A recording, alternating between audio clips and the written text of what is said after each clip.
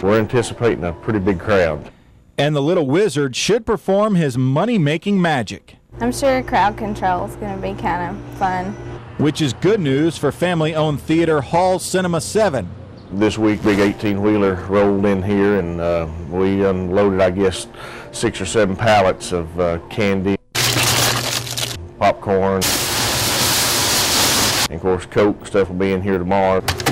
By his calculations, owner Danny Wallace has more than enough Harry Potter products and concessions to make everyone happy.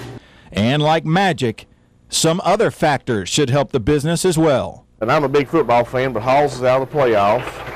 Tennessee's got an early kick on at 12:30, so that'll all be over with. Rain all weekend, so I've already made the schedule out, and yeah, we'll be ready to roll. Harry Potter and the Chamber of Secrets is expected to bring in some $75 million in its weekend debut nationwide, much like the first Harry Potter. You know, I anticipate my numbers being real close to the same, which was one of the bigger grossing movies that had ever come out of Halls. A projector waits anxiously, while an empty theater anticipates many little wizards of its own. I would like to see some kids dressed up. I think that would be cool.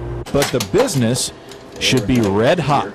I'm here for the duration. Like I said, I've got me a little studio apartment here in the theater, so I'm here from daylight to dark.